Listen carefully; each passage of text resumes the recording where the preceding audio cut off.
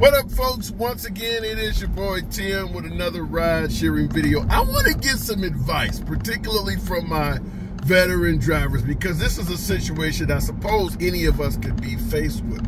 As you see, I'm behind the wheel and in motion. So anytime I'm in motion, the videos are going to be a little bit different.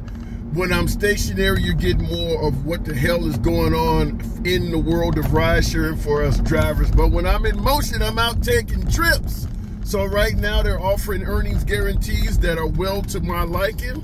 So I'm out here in motion. But I had a trip not long ago, earlier today, where, you know, you're driving along and all of a sudden you get that weird ass feeling in your stomach.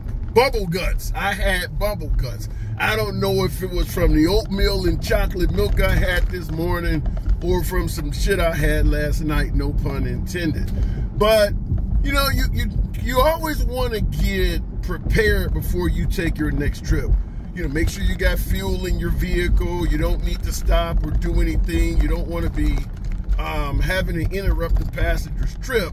And I often think about this African-American woman that I did a video on a couple months ago where a driver needed to stop for fuel. He was running out of gas and told the woman he needed to stop for gas, and she went the fuck off on him. She went off like, you're not gonna stop on my dime to get fuel.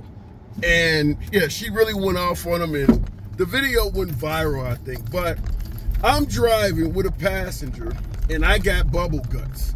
And I look at the device and it's showing me I got like 8-9 miles left. So I'm gonna have this person in the car for another 10 minutes or more. And I gotta shit right now.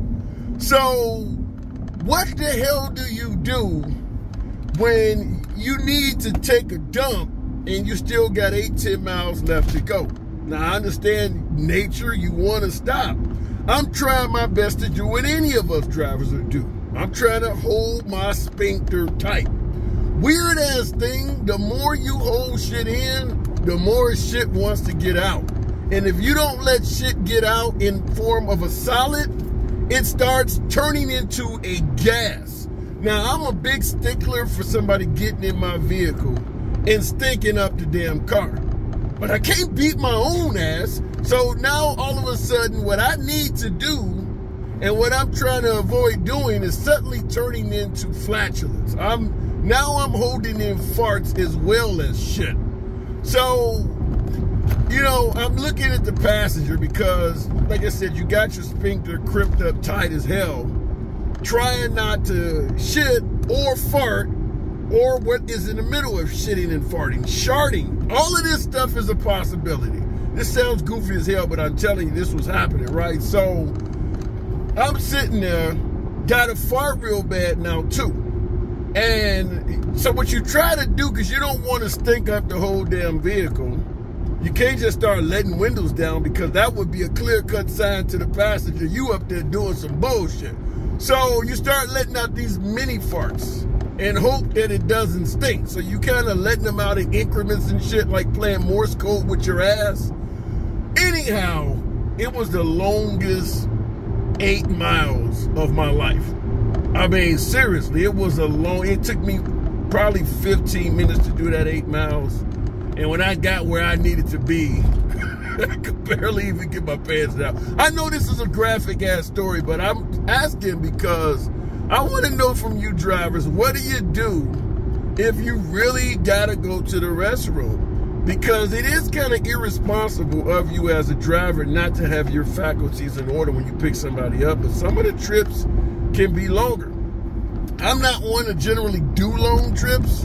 Like I said, it was only about 8 or 9 miles left to go when all of a sudden the body started saying I need to get last night's dinner or whatever the hell it was out of me. But I don't know if the passenger caught a whiff of anything my ass was putting out. I didn't get a tip, I can tell you that much. But I don't know, because also I assume if a passenger wants to lodge a complaint, they can say that a vehicle was not smelling good. And, you know, I try every damn thing I can do. I got colognes in here. I got the little car spray and shit. You spray it in the carpet on the ceiling so the car has a little new car smell and shit like that. But nothing can Nothing can mask active farts. This is not something from 10, 20 minutes ago or last night. This is active odors coming out of your ass at that time. Nothing I could do. I know it sounds graphic. I'm sure some of you folks have had it happen, but what do? Would you tell the passenger, I need you to stop and wait for me while I take a shit? That's not a urine, so you're not going to be in there for, 10, 15 seconds. You might have to sit down and read the sports section, but in my case, like I said, it was ready to go. It was seriously ready to go like the Navy SEALs on a mission. It jumped out of the helicopter right away. But what do you really do? I mean, shit, because of the way things are set up in the app, you cannot credit somebody any money back. Because if I was a taxi driver, I used to be a taxi driver, being candid, I would have apologized to the passenger and probably gave him a discount on their ride. But the way things are going right now, with everything being done digitally, and Uber has control of every damn thing, you don't have the ability to do that. So I don't want to go too long into this shitty ass story, no pun intended, but what would you do, or what have you done when you suddenly got hit with the need to use the restroom while having a passenger in the vehicle mid-trip? Let your boy know in the comments. Hopefully I don't come to you with no more shit like this in the future. It's your boy Tim. Subscribe to the channel. You know what we do here. Catch you in the next video.